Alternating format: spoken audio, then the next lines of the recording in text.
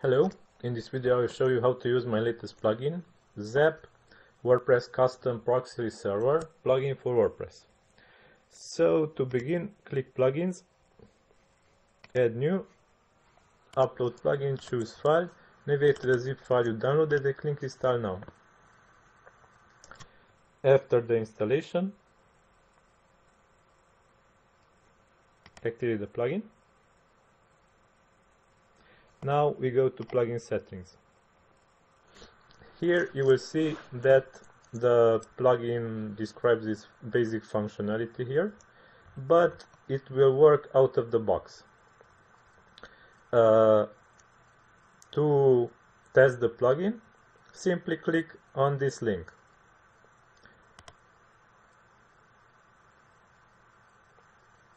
And this site will load.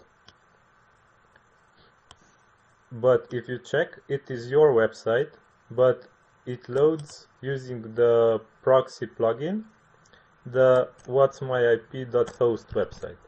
So let's go to this website to check my physical IP. This is my physical IP, and this is my server's IP, which acts right now like a proxy for me. So if I enter here any website, I will download that website using the proxy. Okay, so let's head back here and check the plugin's features. You can use the proxy if you enter your website's URL, and there are two query parameters for the URL: Zapp API key and Zapp URL. The Zapp API key parameter is optional, so it will work also without this feature. But if you define here a list of API keys and save settings,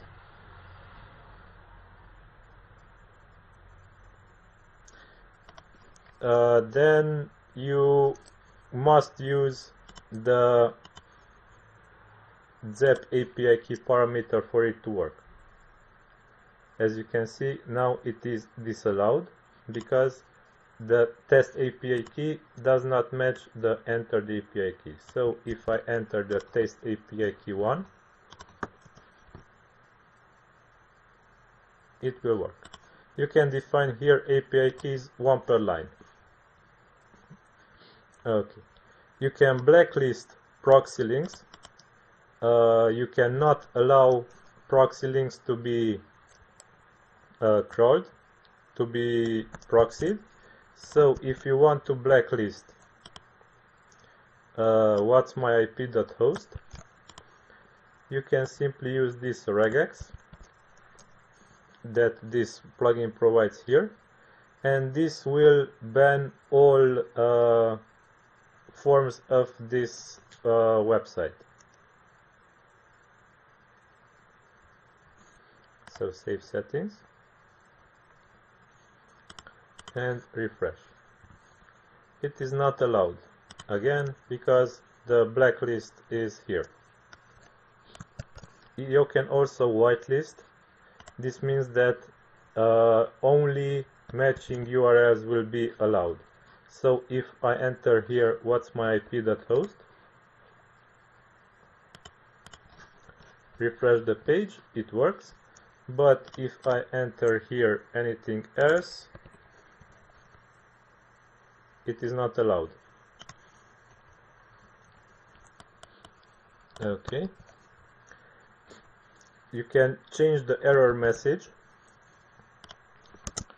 You can enter here custom HTML error messages. Let's change only this. As you can see, it changed. Okay, next step, enable course. If you are if you know what course is, then you can use it. If you don't know, you can leave it alone. Enable caching.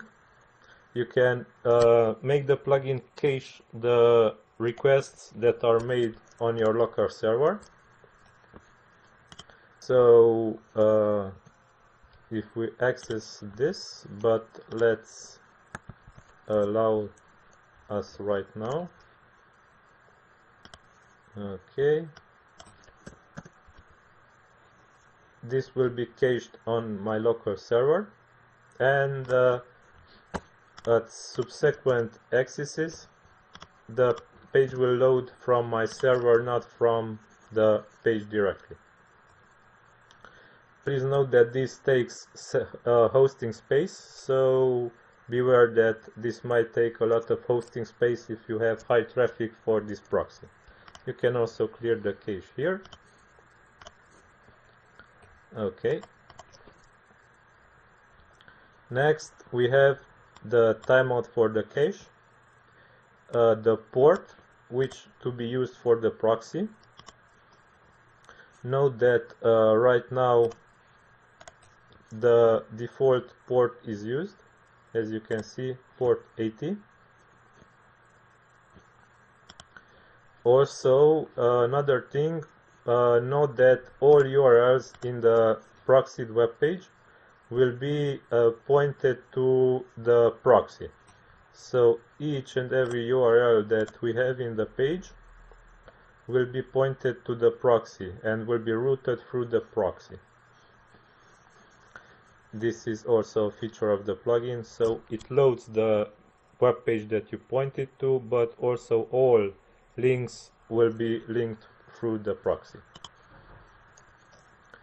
You can disable the IP forwarding and use the proxy, but still show the client IP instead.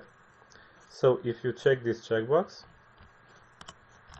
and refresh the page, the client's IP is shown.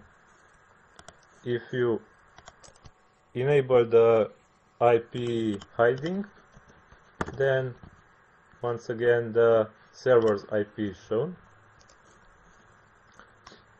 External web proxy, address list, and authentication.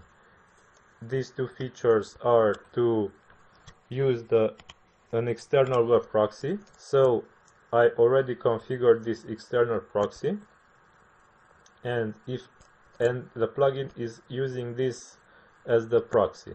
If I delete this and save settings, then my server's IP will be shown.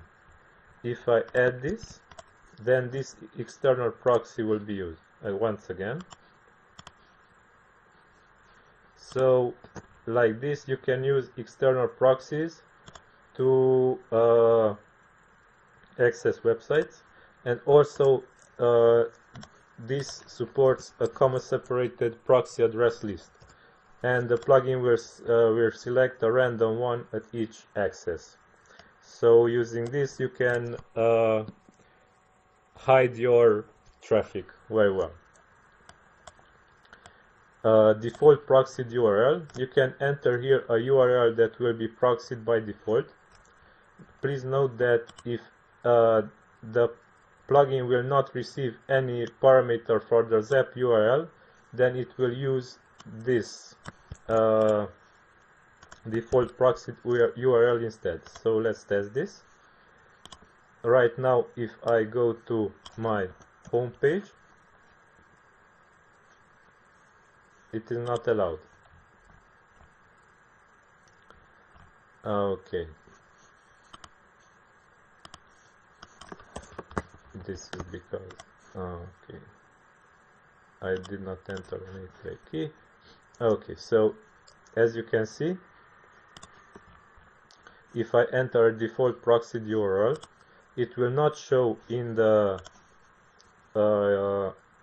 home page, but my whole page, whole website will be redirected to the proxied URL.